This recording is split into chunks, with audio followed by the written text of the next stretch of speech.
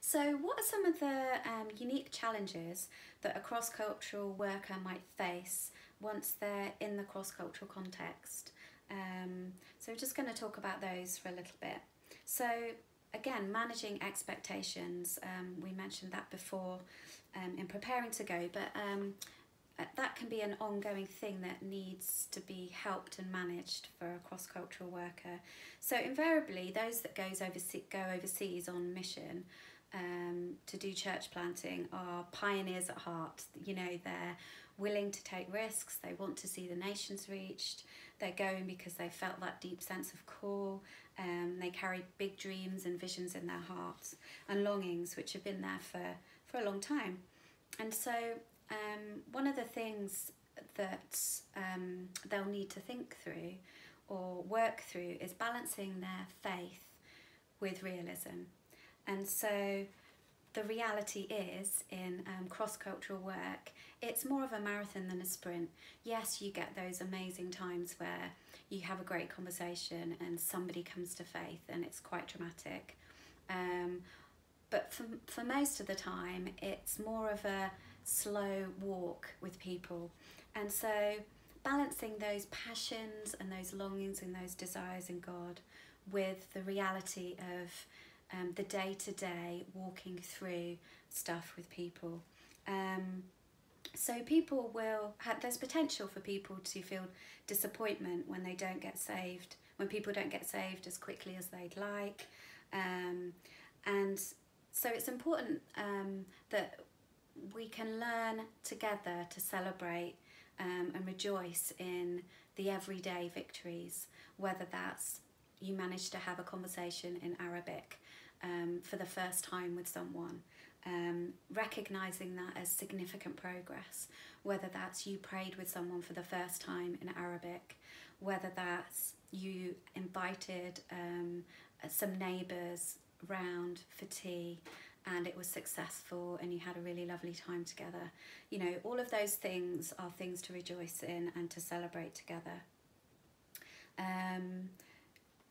So I remember, you know, there were times when it would be easy to feel like you were failing because you hadn't seen anyone saved yet, or you were failing because you weren't able to disciple someone in Arabic yet.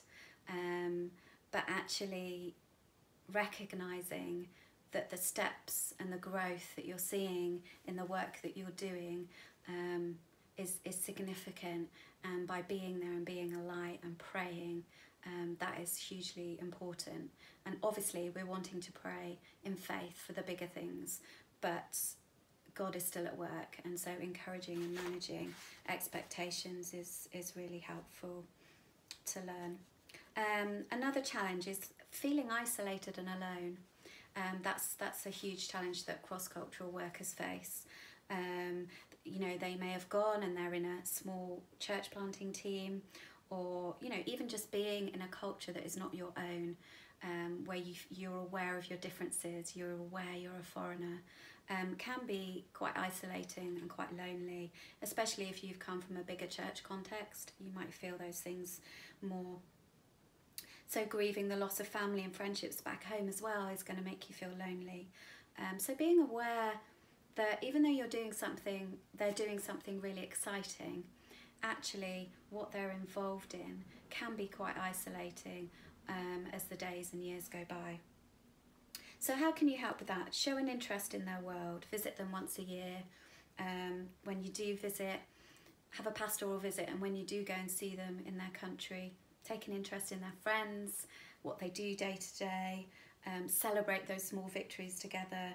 And when you go back home, report back home, show photos, share stories, get people praying, and let the people know who are overseas that you've shared that back with the church, because that makes them feel like they're part of something bigger and that they're being supported.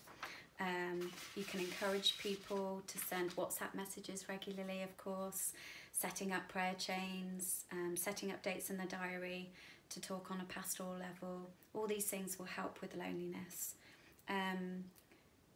Also, another thing just to mention is that it's okay to encourage the folk who are overseas in the cross-cultural context to spend time with people that do them good where they are, because when you're working cross-culturally, you spend so much of your time thinking about how you can reach out to locals, how you can church plant effectively, talking about strategies for church planting, talking about cross-cultural work, or talking about contextualization. And you can forget to have fun, and you can forget to spend time with people that do you good, that give you life. And so that's okay if that's with expat families that are out there. Enjoy that, get life from that, because it's all going to sustain you for the longer haul. Another point, home visits.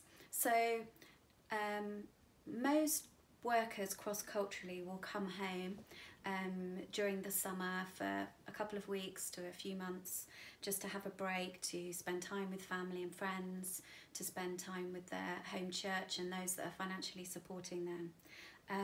But it can be such a strange time to come home as a cross-cultural worker, because you've left your home, you're coming back for an extended visit, you're living with other people, family, for extended periods of time, which can be challenging if you're a family with small children. And even for you, you know, you can experience reverse culture shock.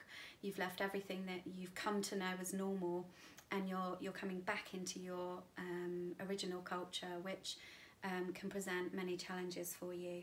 And so just being aware of that and helping people to be aware of that as normal. They may feel that others have moved on in the church, and that things in their home church have changed.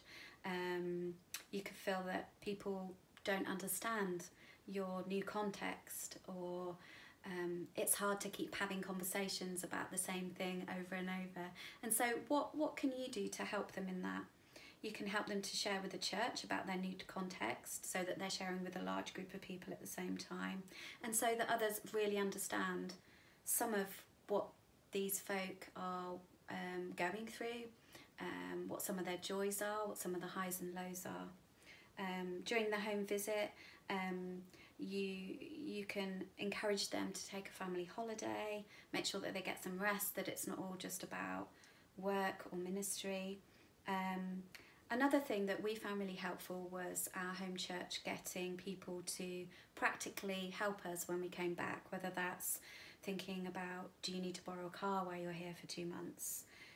Where are you going to stay?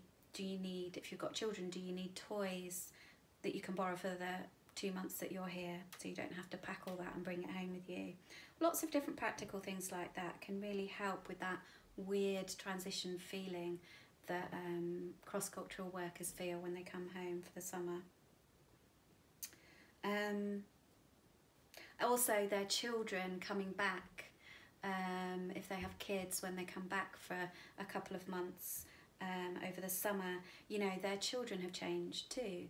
They look British, but they may not feel British or be British culturally, and so they may act differently to the kids around them back home, and you'll see changes in them. So just, you know, being aware of that and teaching into that in your church environment. Finances. There's lots of challenges as a cross-cultural worker with finances. You're in another culture that maybe doesn't plan or prepare ahead as much as the culture you've come from. So lots of reviews over finances. So it can be hard for a cross-cultural worker who's supported financially from back home, because their situation can change regularly. So maybe, you know, maybe their landlord in their country has just put up their rent unexpectedly. Maybe school fees have gone up unexpectedly. Maybe, you know, their car's broken down unexpectedly, and it's really expensive to buy a new car in the Middle East. So just having regular reviews and being aware of finances. Another area that's unique, I think, is the whole area of spiritual warfare. It seems to be that for workers in a cross-cultural context, that the spiritual battle, maybe it's different, maybe it's more intense, I don't know, but it seems that there's a greater reality for those who are pioneering in unreached nations, a greater reality of sickness, stress, pressure. And so being aware of the spiritual battle that they're in, or the spiritual battle that they might be facing in their context, and standing with them in that in prayer. Obviously language is a huge thing. The first couple of years when they go overseas and they're in learning new language, it's so emotional. You feel like a baby. You can't say the simplest of things. You can't order a drink. You can't ask for directions. You can't have a simple conversation with your school teacher, your kid's school teacher. You know, just the simplest of things you can't say, and so you feel like a baby, which is really, really humbling. Let alone being able to disciple someone. So a way you can really help them is to talk about that, process that, help them to be accountable for their language learning, but being gracious and celebrating small victories. You know, I got in a taxi today and I was able to tell the taxi driver to stop rather than pass my house, or whatever it might be. A change of culture, you know, it's huge going cross-culturally in terms of how you have to adapt to a new culture. You'll be living with daily cultural challenges every day, from the minute you step out of your house. And that's particularly in the first couple of years as well. That's exhausting, it's tiring, everything can take longer. You might go and try and get a visa and have to go to a million different desks before anything gets done, and then you're not even understood, or you're misunderstood because your Arabic isn't good enough. All of those things can really add pressure and frustration. So being aware of that and standing with people in that and letting them talk that through. Dying to self, becoming like the culture that you're in. Definitely that's a big area. You're like Paul, you're becoming like the people you're reaching so that some may be saved. But that's a huge challenge.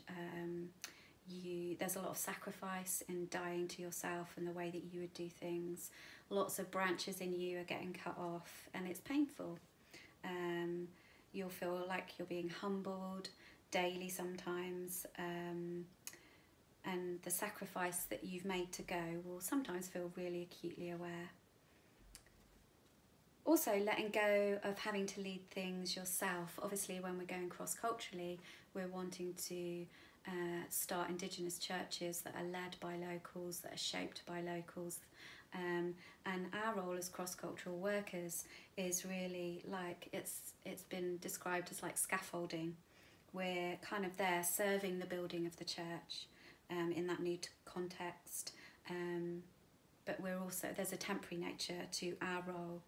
We're supporting the locals who get saved to then shape and to lead their churches in the way that is culturally relevant for them, and we're walking alongside serving. Understanding that reality for the cross-cultural worker and reminding them of that is really, really useful. But there's a lot of dying to self in that, especially if you've come from a context where you're leading. It looks very different, and so there can be, you know, there's just a lot of dying to self that goes on, and humbling in that process. If you're single, obviously there's challenges going as a single person, particularly for single ladies. You may, going into a sort of more male-dominated society, that's a challenge. You'll be asked, you know, why aren't you married yet? Or people will be trying to match you up with their son or their daughter, and that's a challenge, you know, to have that always before you. So being aware of the challenges for single folk in going overseas. So there's lots more that I could say. That's just an introduction really to some of the cross-cultural challenges that folk will face, and I think if we're willing to learn together and recognise, you know, the beauty of functioning in team, and recognising that there's others that have gone before you as sending churches that you can learn from and talk to, then we'll do a great job in supporting the people that we send.